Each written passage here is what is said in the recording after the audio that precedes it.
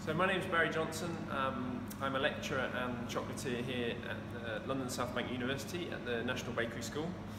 We've been hosting the International Chocolate Awards this week, which has been a fantastic experience, not only for myself being able to judge, but also for our students helping and getting to taste some of the best chocolates in the world. So many people know my speciality is flavoured caramels, having won the gold in the World Awards last year. I've been judging some of those, and it just happens today that I've also been teaching our students here how to make salted caramel and also flavoured caramels.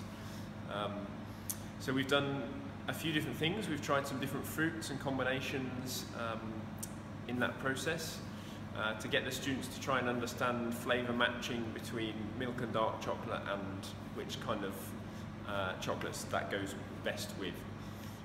So a few little tips. First tip, I think I always, or nearly always, use a direct caramel for my caramels. So sugar straight into a nice hot pan. Add some glucose to make sure the caramel doesn't crystallise, and that also gives you a fantastic flavour in your end caramel.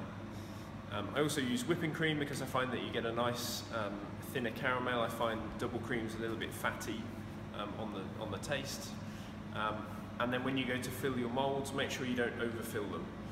So we've got an example here. So nicely filled, just with a couple of millimetre gap at the top. So when you come to finish the chocolates and cap them off, you shouldn't have any leakage around the edges.